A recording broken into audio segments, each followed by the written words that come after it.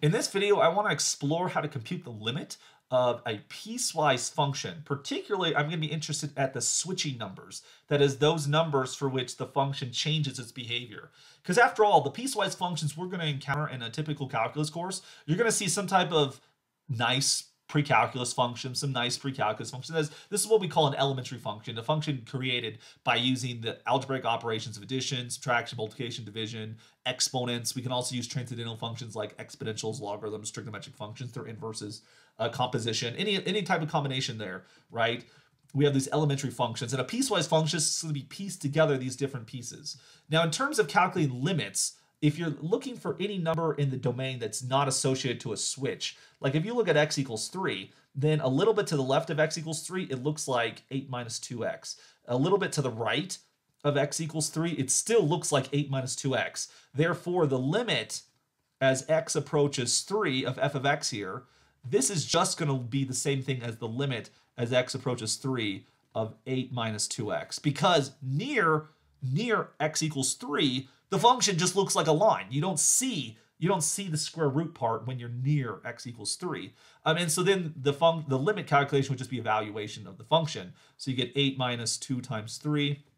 So we get 8 minus 6. The limit should be 2, which is exactly what you expected right here, right? The y coordinate. Great. Now that's if we're trying to evaluate, or that is if we want to compute a limit when we're not near the switching numbers. You just look at what's going on in that part. When it comes to piecewise function, the switching numbers are the most interesting because that's where it switches behavior. So you'll notice with this function, if you take, first of all, f of 4, in this situation is undefined. It does not exist. The domain doesn't tell you what to do when x equals 4. We can do when x is bigger than 4, when x is less than 4, but not when x is 4 itself.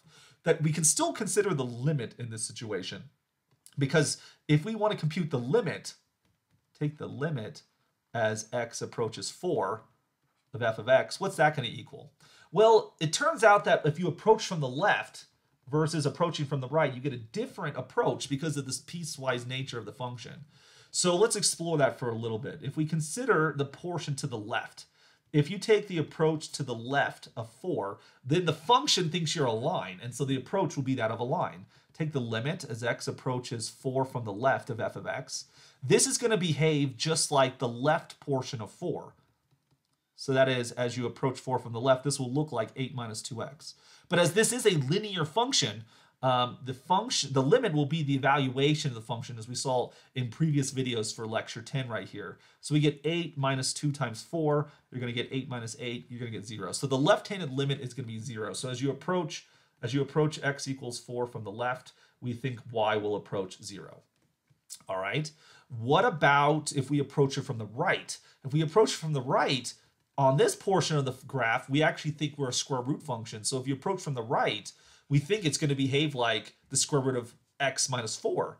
In which case, then in that situation, we get the limit as x approaches 4 from the right of f of x. This will then look like the limit as x approaches 4 from the right of the square root of x minus 4. Which by the limit properties we've seen previously, we can actually evaluate this function at x equals 4. We get the square root of 4 minus 4, which is going to be the square root of 0, which is 0. And so as we approach 4 from the left, we see that y will also approach 0. And you'll notice that these two limits are in agreement. The left-handed limit says it should be 0. The right-handed limit says it should be 0. And since the limits both think they should be 0, we see that the limit of f of x is going to be 0 here because the both one-sided limits agree. Let's take another example. Let's take the limit as x approaches 0 of the absolute value of x. You'll notice that the typical absolute value function itself is naturally a piecewise function. You know, its graph makes that classic V shape, right? Like so, right? We see that the absolute value function, it's a piecewise function, right? It looks like x when x is greater than or equal to 0, and it looks like negative x when x is less than 0, excuse me. And so if we want to find the limit as x approaches 0 of the absolute value of x, well, we consider the left-handed limit as we approach 0 from the left of the absolute value of x. This will look like the limit of just negative x as x approaches 0 from the left. That'll look like negative 0, which is equal to 0. On the other hand, if we take the limit as x approaches 0 from the right of the absolute value of x, this will be just the same as the limit of x as x approaches 0, and we see that's equal to 0. So again, like the other example, the left-handed limit and the right-hand limit both agree, they both are 0. So the limit of the absolute value of x as x approaches 0 will be itself 0.